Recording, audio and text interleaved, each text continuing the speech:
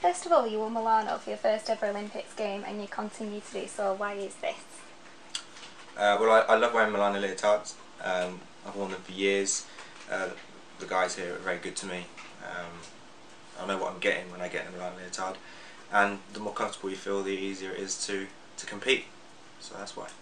Definitely. Congratulations on getting the gold to European Pommel. How did it feel when you received the gold medal? It was an amazing feeling winning the Pommel Horse gold medal at the Europeans.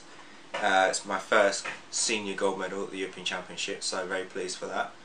And yeah, very excited moving forward, looking to the next competition to do running.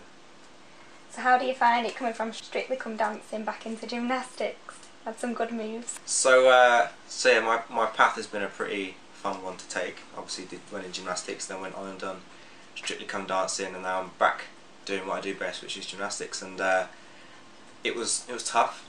I'm not going to lie. I mean, the kind of things that I had to wear on Strictly weren't too different to the leotards I wear at Milano and what I compete in. But yeah, dancing was good fun.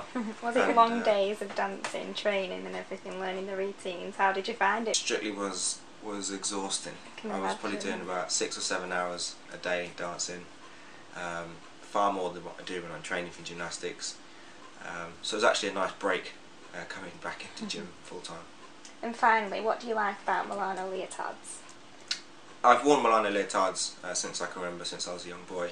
I've done so many shoots for Milano over the years.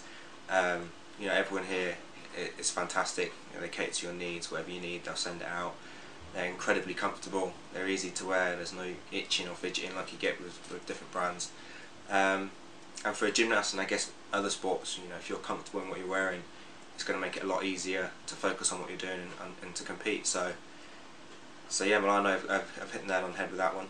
I love their kit, and it makes my life a lot easier. Well, thank you very much.